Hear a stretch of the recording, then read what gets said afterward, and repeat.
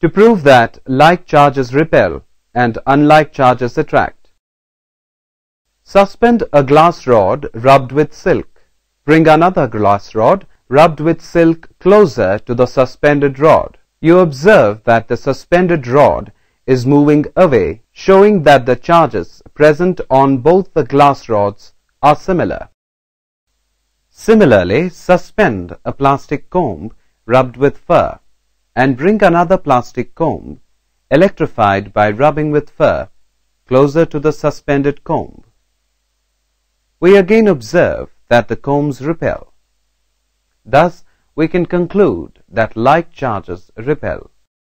Let us now suspend a glass rod rubbed with silk and bring a plastic comb rubbed with fur nearer to the glass rod. We observe that the suspended rod and plastic comb attract. We can infer that the unlike charges attract.